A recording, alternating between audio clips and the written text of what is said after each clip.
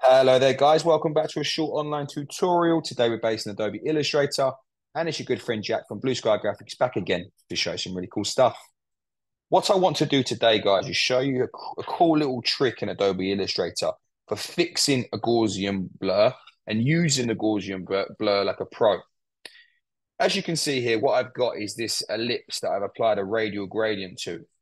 If I select it and go to Effect, Blur, Gaussian blur, and if I was to increase the radius to its full maximum of 250 pixels, you can see that we have this sort of square-like element here. It doesn't look nice. This is not what I wanted to happen. Okay, and you may suffer with this when you're using the Gaussian blur in Adobe Illustrator. But don't worry, I'm here to help and show you a little trick. So I've just pressed Command Z for Mac users or Control Z for Windows users just to go back to our original state. Yet again, I've got it selected.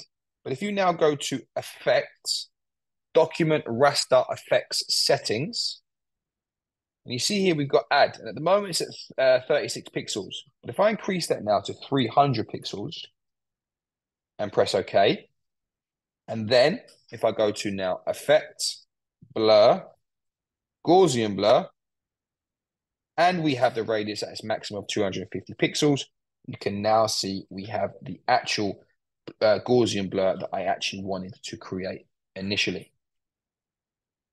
Just a little trick there for you guys, just to help you in the future with your future designs. If you're interested in finding out more about the school, please take a look at our website at blueskygraphics.co.uk. Thank you very much, guys. Take care, and I'll see you next time.